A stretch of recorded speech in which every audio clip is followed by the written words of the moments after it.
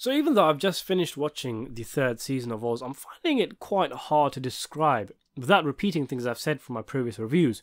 I suppose this is in of itself a compliment, as it's a solid season that retains the quality of the previous two, maintaining the same claustrophobic, oppressive feel, pedal to the metal intensity and interesting set of characters. If anything, the storylines in Season 3 are the most interesting and engaging so far.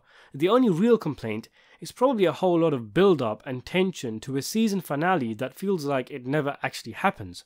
There's a lot of stuff that happens which makes people start to identify via the colour of their skin. Even the guards and COs, you start to slowly see two clear groups manifesting from the large collection of characters. There's a lot of pent-up energy, a lot of anger and dissatisfaction with things that have gone on, and it very much feels like a race war of some sort is about to go down. But then, nothing really happens. Still though, it feels like this will be carried over into the next season. I doubt Oz would dedicate so much time and effort into this with us or without us mentality formed in Emerald City and not actually do anything with it. It's quite cleverly done really, as many of the driving incidents don't feel connected and are incidental, but narratives are quickly seized upon by the race baiters like Vern Schillinger and Simon Adebisi. I think Season 3 feels more plot driven than Season 1 and 2. It tends not to be about something or someone for 1 or 2 episodes and then ditch them. Rather, plot points are carried over and many things tie in together organically, paying off in the same episode or some episodes down the line. And there's a lot of planning in this season. Planning and betrayal. Everyone seems to be scheming and making secret moves to get what they want.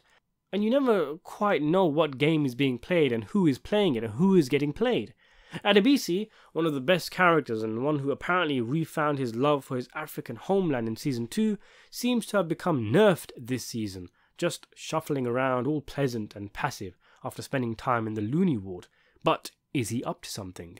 Tobias Beecher, who had his arms and legs broken in the previous season, is recovering, and an interesting scenario comes about when his former tormentor Schillinger's son arrives at Emerald City. You know Beecher has something cooked up for revenge, but he actually befriends the kid, comforting him in his intimate moments and consoling him against the brutal upbringing he had under Schillinger.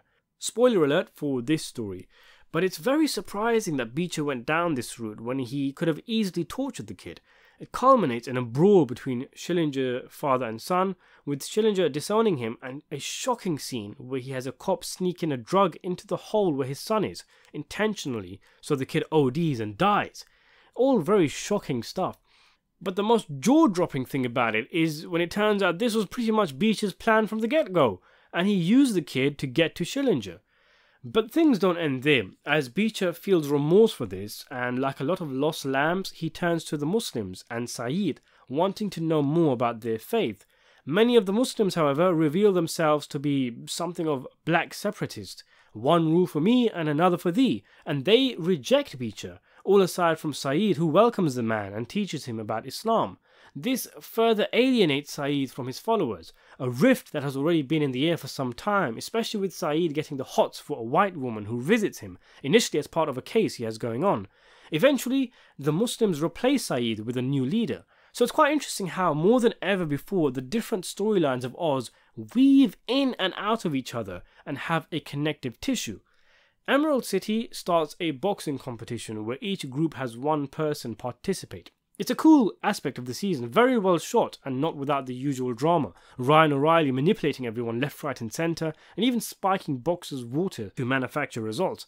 It was cool when boxing matches were happening and you see practically every character in the show in the crowd, cheering, booing, jeering and egging on participants.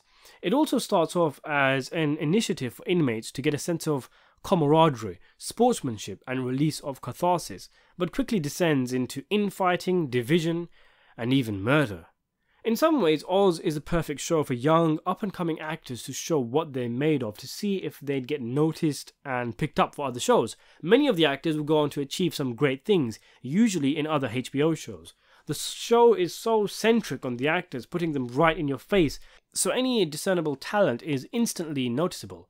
Even the director credits, if you pay attention, come up with notable actor names, with some episodes of this show being directed by, for example, Matt Dillon, Chaz Palminteri, and Steve Buscemi.